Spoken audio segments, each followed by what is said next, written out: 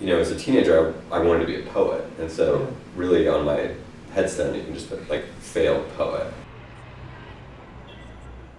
Her eyes adjusted to register the alms bowl with its crumpled bills, and then, past the doorframe, a larger room, a rigid grid of mats laid out on the floor. The handful of people already in there looked normal enough from the ankle up, but the fact that they were padding around in stocking feet was almost weirder than if they'd been nude. The odor was weird, too. Toasty, but also loamy, like fish food. It was when she turned to flee that the buzzer buzzed again and two men shoved in behind her. Can you tell us about the first piece of fiction you wrote, or the first time you kind of sat down and were writing something? Yeah, there's likely to be two answers to that question for anyone you ask. So there's the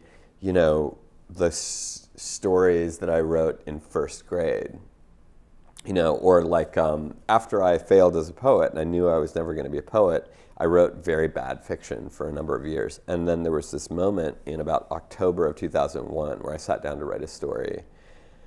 And, if you think about it, it should be clear what was in the atmosphere in October of 2001.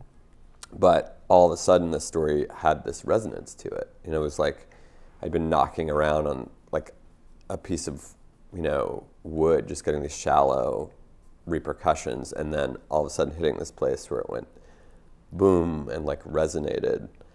And was part of that kind of working out your voice, working out a kind of technical sense in which you could actually put down what you wanted to put down, or was it just hitting on the right thing, hitting on the right? I actually think I don't think it's the first thing. I think it possibly has to do with these strange paradoxes that inhere in the kind of hoary old adage, write what you know. Which is to say, you could write these sort of very autobiographical things that are somehow dead because the fiction doesn't allow you to see around corners that you can't see around in real life.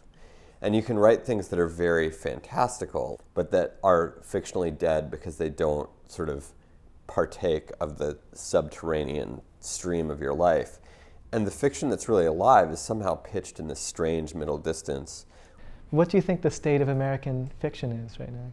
I personally, for me, am very interested in the question of reality on the one hand and imagination on the other. A merely real fiction, the proverbial mirror dragged along the road, like can only reflect back what's already there, like the already existing world. So what's the purpose of that? It's a sterile Where's thing. The art in it? Yeah. So the mirror has to be angled slightly to take in something that isn't already there. But if the mirror is like this and you get none of the world, you're just untethered. So I think the question of how these things fit together, which any number of younger writers I think are working on. I mean, the Knausgaard and the Rachel Cusk books have been they may have been more influential on think piece writers even than on fiction writers. And then there are other people who are doing more fabulous things. Like I see Jesse Ball is in here. Yeah.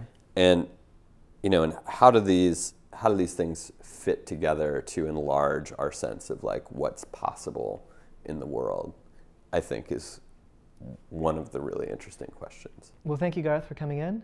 It's really fun to talk to you. Thank you for having me. And congratulations again on being on the list. Thanks. Yeah.